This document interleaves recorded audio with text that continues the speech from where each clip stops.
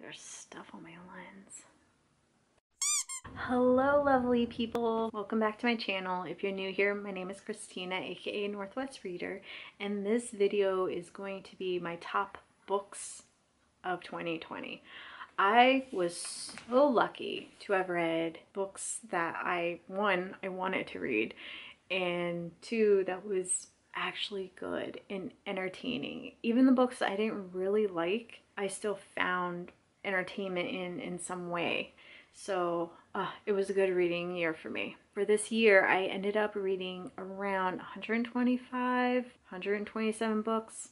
I'm kind of in the middle of books right now. It's almost the end of the year, but I figured I would just knock this video out while I can. So yeah, I'm just going to go through my Goodreads and just point out the books that stood out to me, that had an impact on me in some type of way.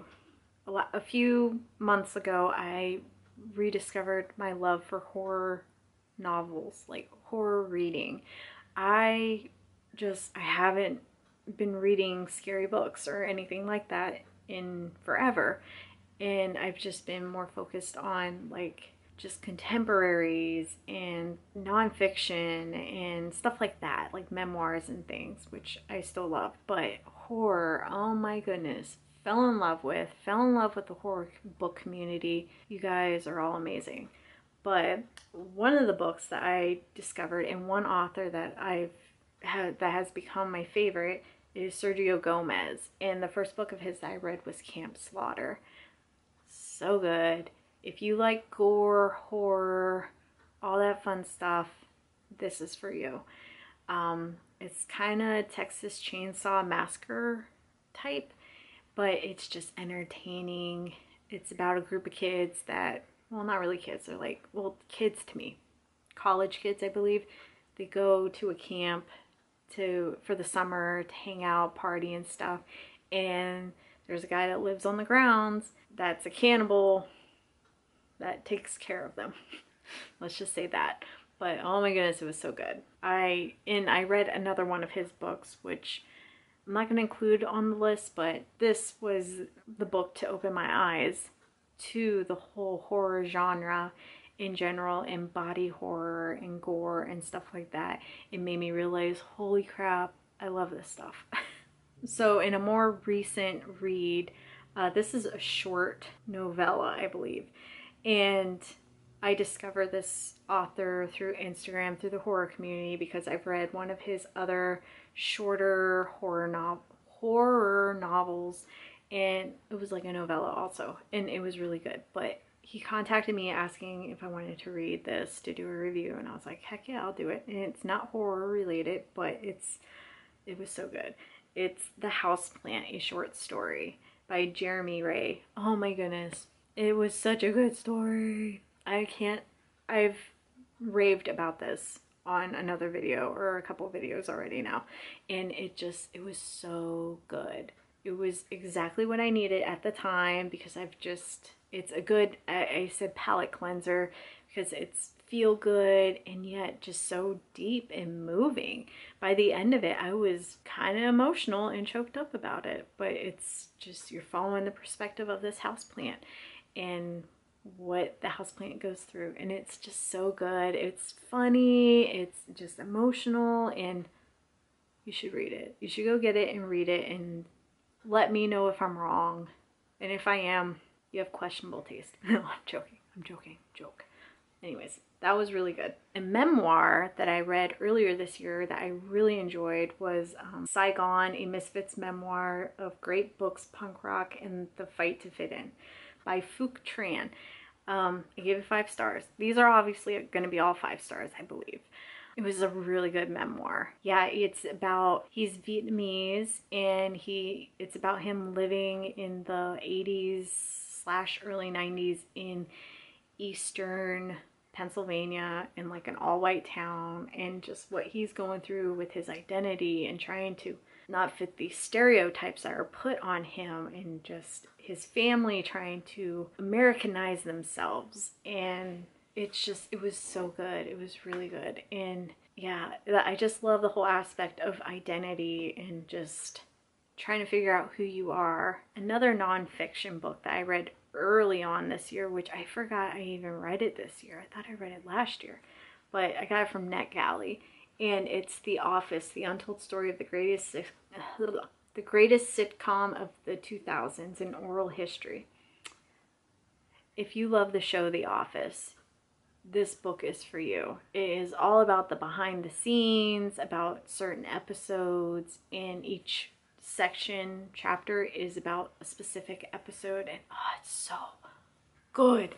And it's fun to read a section and then watch the episode, and it's just amazing. And when I read this, I discovered what's it called? The Office Ladies or something like that, with Pam and Angela from the show. They have their own podcast where they break down episodes from The Office, and the book is kind of like that, pretty much.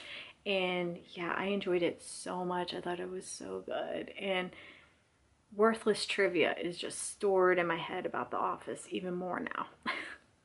This book is a graphic novel, and it just touched my heart.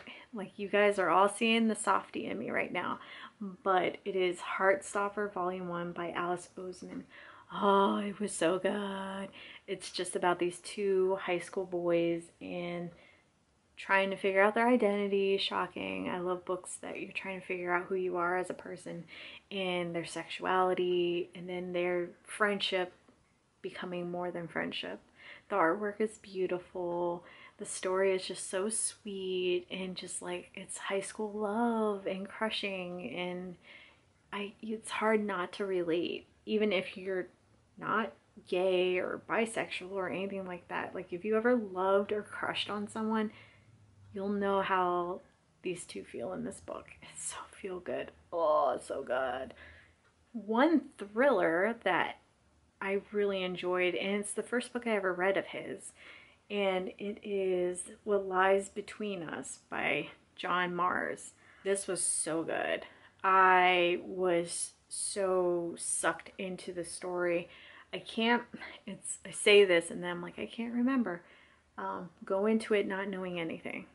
I'll say that.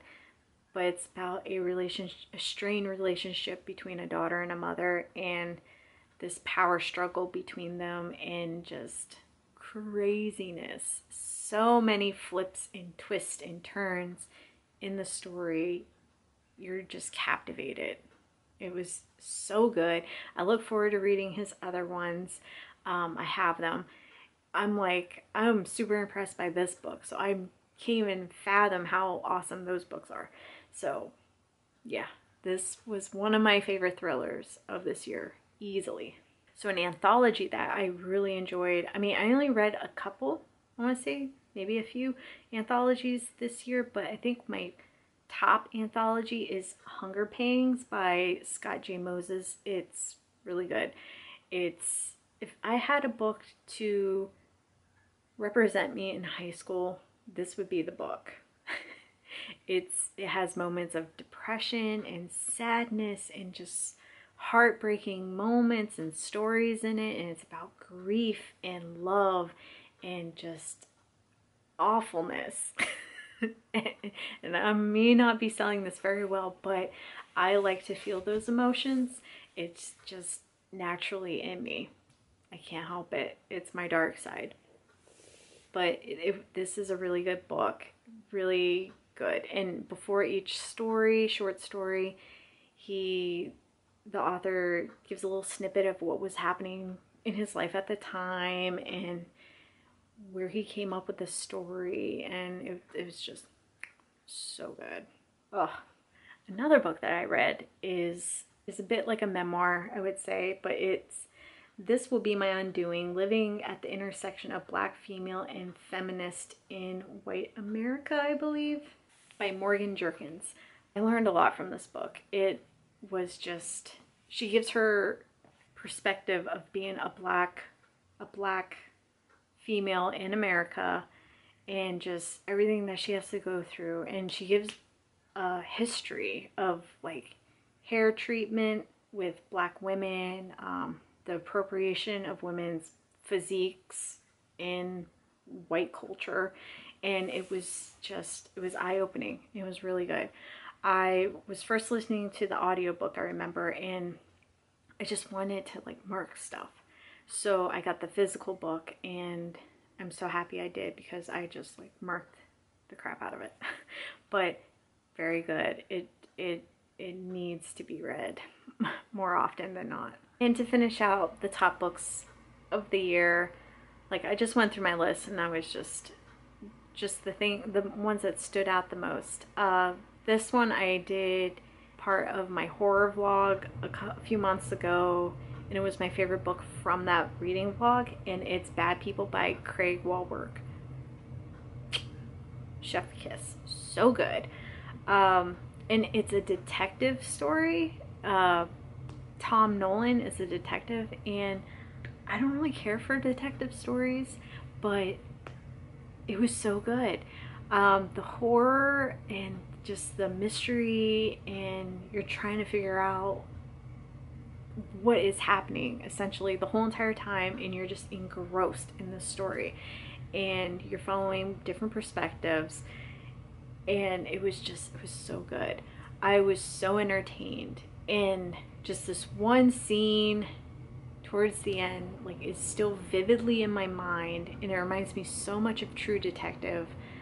Like it gives that vibe. Like I just remember it so vividly, and how I was feeling when I was reading it, and then the reveal at the end, and I was just shooketh to death. Shooketh. So good. So good. So the Tom Nolan book, it's actually going to be a series. There's a second book after, or there's another book after Bad People. I never remember the name of it. I'll put it up. Like Labyrinth of Dolls or something like that. I'm gonna read that pretty soon.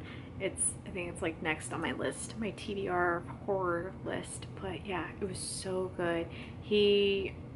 Craig Wallwork is a phenomenal writer, and yeah, very good. So yeah, those were probably all of my top books of 2020. I try to pick a variety. If I put all the books that I thought were 5 stars, yikes, we would be here all day. Again, like this year was a terrific reading year for me. It was so much better than last year. And it's funny because 2020 has been a nightmare, absolute nightmare, but my reading has been amazing. All the books, so good.